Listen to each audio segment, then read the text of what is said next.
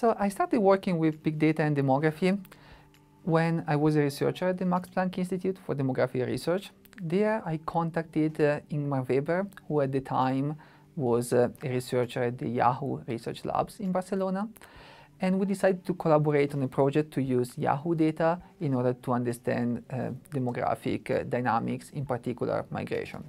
So Ingmar invited me to spend some time at Yahoo, and when I went there, we worked together on this project, and that's how everything started.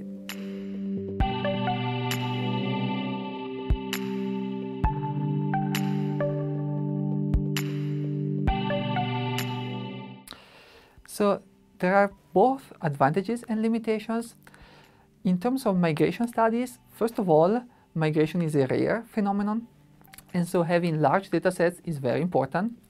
And also new data sets, like different types of big data sets, have information that you wouldn't be able to capture through surveys. For instance, we can have entire migration histories using data like LinkedIn or other types of information, and this type of information wouldn't exist otherwise.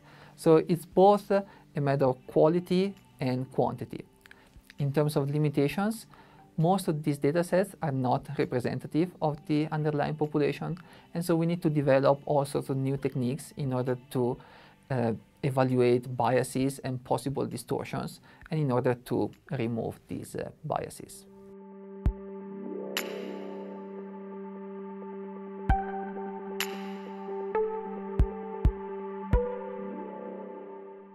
Yes, so I think like demographers have always been pie-shaped scientists with one foot in demography and one foot in another discipline.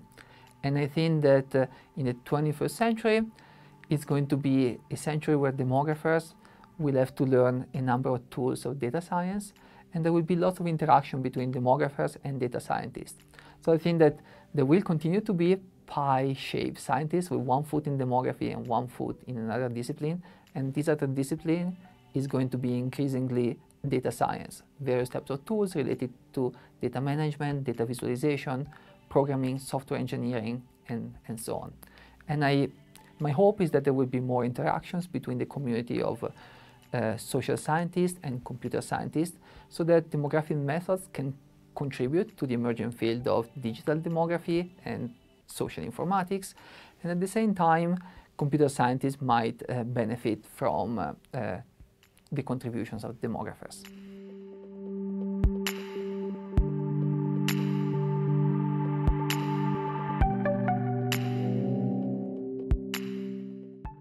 So I think that the main,